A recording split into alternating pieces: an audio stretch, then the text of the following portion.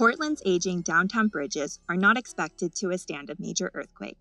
Since 2016, Multnomah County has been working to create an earthquake-ready Burnside bridge.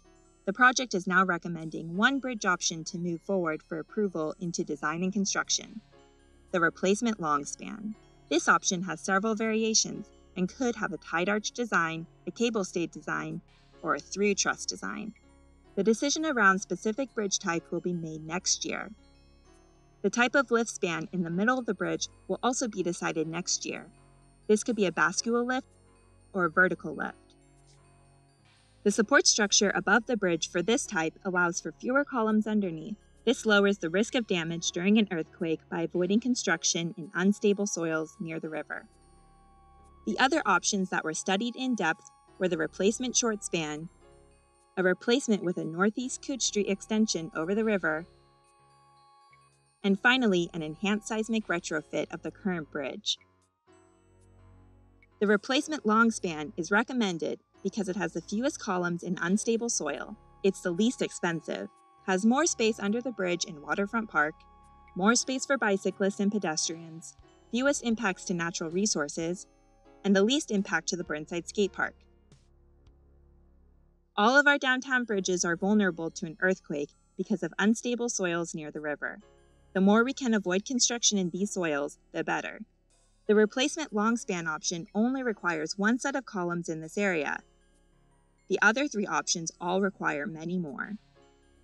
Fewer columns means less construction in unstable soils, which makes the replacement long span the least expensive option. It also has the fewest impacts to natural resources. Another benefit of fewer columns is more open space in Waterfront Park.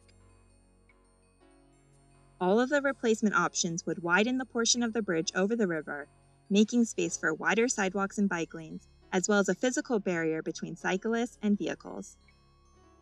The Burnside skate park was built around support columns under the east side approach to the bridge.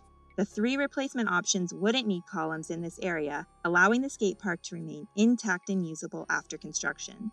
By contrast, the retrofit option involves replacing or reinforcing all of the existing columns and would require demolition of the skate park. One of the impacts of all of the replacement options is the removal of the existing historic Burnside Bridge. The retrofit option would require replacing much of the east side approach over the freeway and railroad tracks, but would preserve the trusses, control towers, views of the city, and other features of the historic bridge. A final consideration for the replacement long span is the changes it would have on current views. The support structure above the bridge that would allow us to avoid unstable soils underneath would also change views of the iconic Portland sign, downtown, and the east side from certain angles. The exact design of the support structure and the movable portion in the middle of the bridge have not been decided yet. Whether it's a tied arch, through truss, or cable-stayed design, a long span bridge could provide an opportunity for a more visually striking bridge.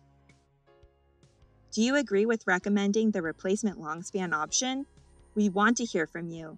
Learn more and let us know your thoughts at www.burnsidebridge.org.